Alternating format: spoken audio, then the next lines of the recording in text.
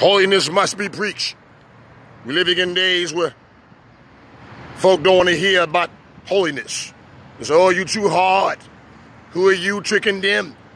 It's our job to condemn sin. Yes, condemn child molesters and murderers. We're living in days where folk want to go to a church where they can still smoke pot, weed, sell drugs in the church and outside the church.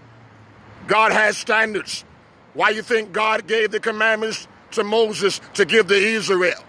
Actually, it was 613 commandments according to the Torah, not just 10. That applies today to the church. Praise the Lord. God want to clean us inside and out. If you can clean your house, let the Lord clean your heart. David said, Lord, create me a clean heart and renew the right spirit within me. When men go on with men, that's not clean. The Bible says it's abomination. Leviticus chapter 18, verse 22. Chapter 20, verse 13. Romans chapter 1.